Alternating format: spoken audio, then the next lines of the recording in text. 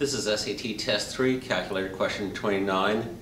College Board gives us a word problem in which they give us information about the number of left-handed male and female students, the number of right-handed male and female students, and the ratio of left to right for male and for female.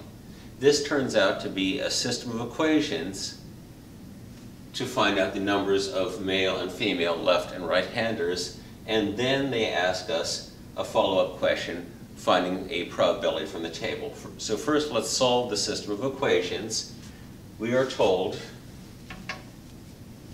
there are 5 times as many right-handed females as there are left-handed females. So I'm going to call the number of left-handed females F, and the number of right-handed females is 5 times as many, so that is 5F.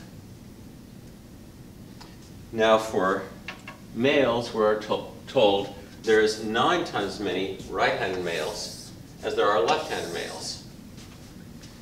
So I'm going to call the number of left-handed males M, and the number of right-handed 9M. And as you see, whatever F is, 5F is 5 times as many, and the same for 9M being 9 times whatever M is. So I've matched that first 2/3 of the problem. There are a total of 118 left-hand students and 122 right-hand students, and that will give me my system of equations. The number of left is F plus M equals 18.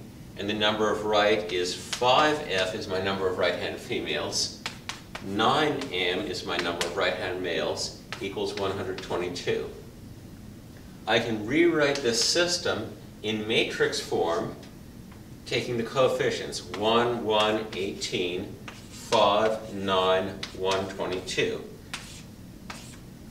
You're allowed to do this only when the variables are in the same order for both equations, and then an equal sign, and then the constant without any variable. So this corresponds to 1F plus 1M equals 18, and 5F plus 9M equals 122. If I ask my calculator for the reduced row echelon form on this matrix, assuming there's a unique solution, I'll get something that starts with 1, 0, 0, 1, and then in this case, 10, 8. If I rewrite this in the form of a system of equations, using the same method I used to go from my system to reduce row echelon form, this is 1 times F plus 0 times M equals 10, and 0 times F plus 1 times M equals 8. This gives me the numbers for both F and M, and if I fill those in, F and 5F are, F is 10, 5F is 50.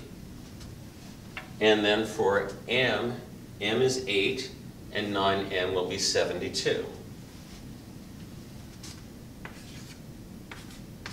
And I can check. 10 plus 8 equals 18, 50 plus 72 equals 122. 50 is 5 times 10, 72 is 9 times 8. So the solution I arrived at matches the problem.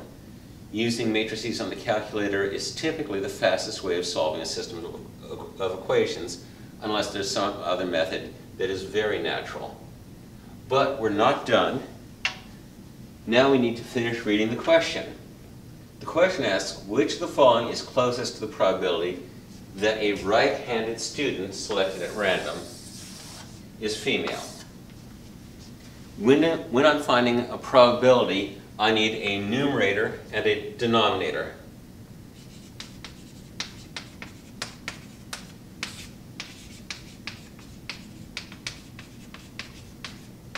The denominator is all the individuals I might have chosen, and here they said probability that a right-handed student.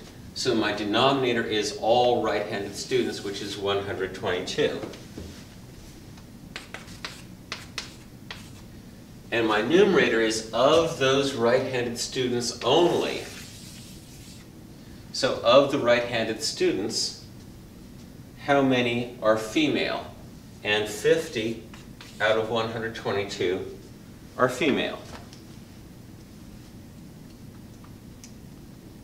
And that gives me 0.4098, which is closest to choice A, 0.410. Checking that I've done this problem correctly, because it's common to misread a problem and do the correct math for what you're hoping they're asking, but they may ask something different. I have a summary of left and right-handed students, 5 times as many right-handed females as left-handed females. I did that. 9 times as many right-handed males as left-handed males. I did that. A total of 18 left-handed students, a total of 122 right-handed students. I want the probability that a right-handed student selected at random, that's all 122 right-handers, is female. That's the 50 out of 122 that are female, and that was 0.410. So choice A was the correct answer. Come back soon for my next math video. With math, there's always more.